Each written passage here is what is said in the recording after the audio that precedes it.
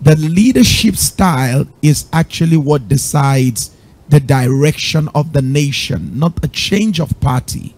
The leadership style. The personalities will come and go.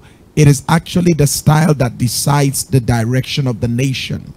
Up till this moment, the leadership style we've had in Nigeria has been more transactional.